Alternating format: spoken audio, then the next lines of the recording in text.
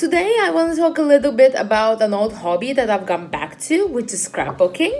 Since the birth of my son, I restarted doing layouts.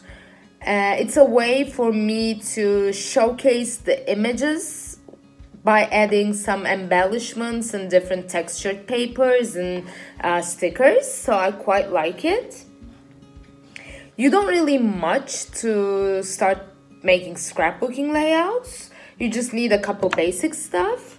One thing you need is, of course, a photo album or a notebook or a binder. I personally like using presentation books. The reason is that I quite like this A4 size. Also, I should customize this cover because I'm actually done with this one. And then you need some papers and additional stickers and things. Like for this one, it starts with the birth of my son and then goes all the way up to, let's see, some further layouts from around when he's like 7 months old. And one thing I use a lot is my trusty guillotine. I use this to cut all the photos and also the backing papers.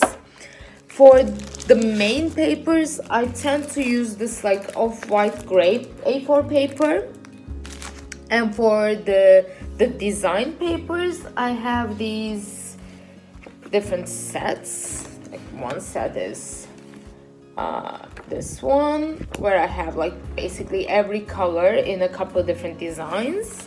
I also have one that's like more months themed. And since my handwriting isn't so great, I mostly use these alphabet stamps, and I use them with small dye inks that I get from Memento. I like the small ones because they cost less, so for the same amount of money I can actually buy 2 or 3 different colors.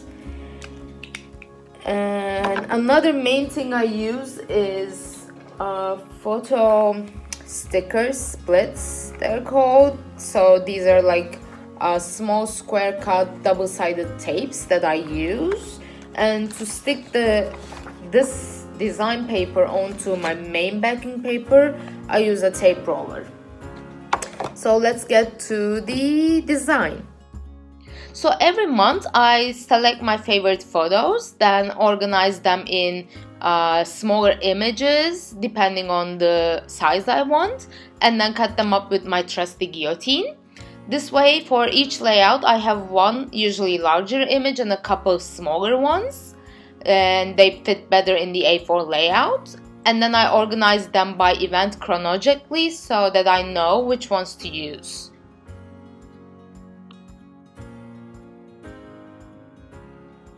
So for my birthday layout, I'm using the English paper company's Berry line. It has a pink-yellow tone to it.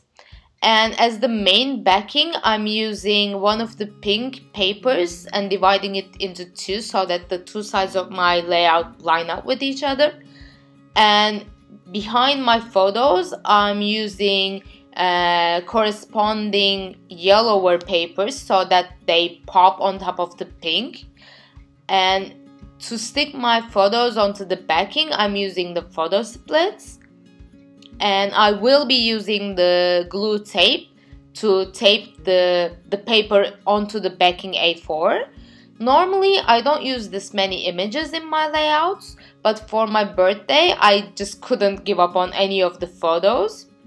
So it was a little of a struggle in order to fit all of them into one single layout.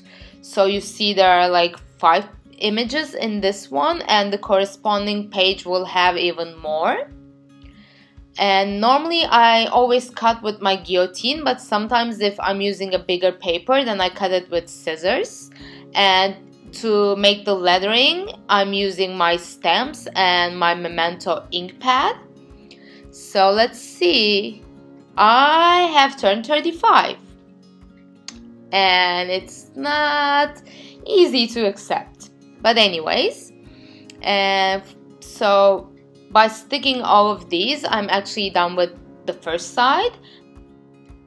And now I move on to the second side of the layout. I'm basically doing the same exact thing as the first side I did, but since I'm using an A4 binder, I quite like to line up my layouts and, if possible, divide my photos from one event into two sides.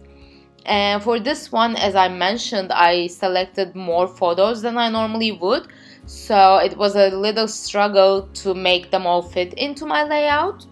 I ended up having to crop some of the images so that with the backing paper they would still line up and fit into the A4. But even though there are more photos than I would have normally used, I still quite like the end result that I got. And I ended up using most of the berry line I had, and actually used some of the scraps to make sure that I had enough for one of the photos.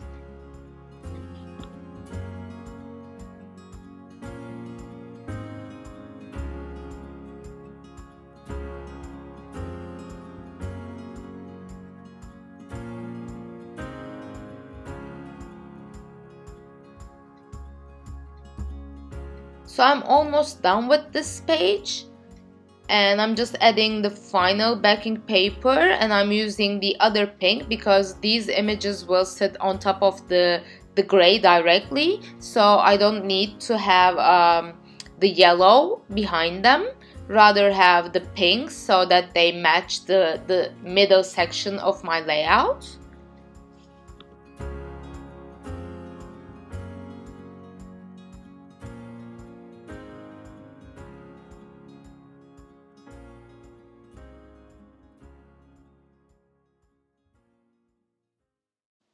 So I'm almost done with this page. I'm just sticking the images onto the backing paper, and I quite like the result that I received, and this is going to be the first page or first layout of my new binder, so I'm quite happy how it's going to be starting.